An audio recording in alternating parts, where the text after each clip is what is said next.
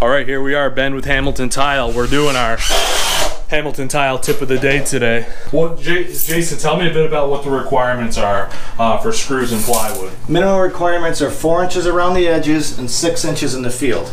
And if you're anything like me, you like to see nice straight lines, just makes you look smarter than the next guy. It's just a more professional job all the way around. So my trick is just make little tick marks every 6 inches, like so. We'll go on both sides.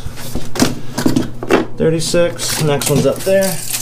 We do the same thing over here. So you go 6, 12, 18, you get the point. 26.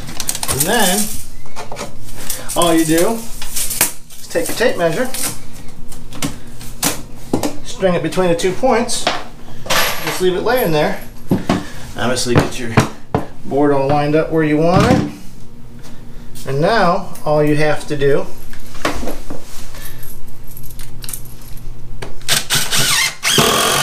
is put your screws every 6 inches. We can all read tape measure, so it's not that big of a deal. And then what I do, since these are 6 inches and the requirement's 4 for the edge, I just put one in between it, and it's 3 inches on center. So therefore you go above and beyond the minimum requirements, which I always like. Everything's nice and straight and professional looking.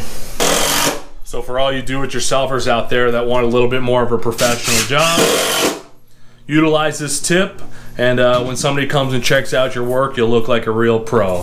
All right, Ben and Jason from Hamilton Tile, over and out.